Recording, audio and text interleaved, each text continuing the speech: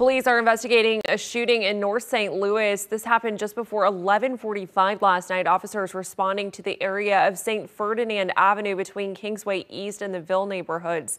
They found a man had been shot in the face, neck, and chest. He was not able to communicate very much, but was conscious and breathing when he was taken to a hospital. Police tell me no suspects are in custody at this time. If you have any information that may help investigators, you are urged to call Crime Stoppers at 1-866-371-TIPS or 8477.